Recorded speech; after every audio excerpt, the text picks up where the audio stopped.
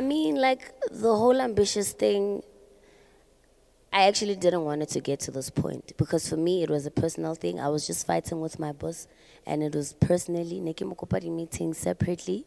I didn't know that the guys want to leave, but I know that every artist, whenever we go to shows or gigs or interviews, we were talking about this problem that we are working, but we don't have money. So it was just that thing.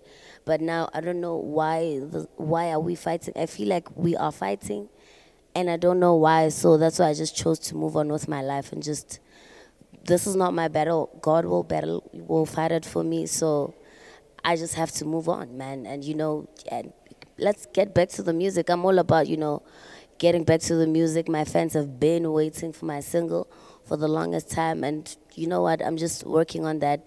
My album is almost done. It's almost ready. So it's just all about music right now.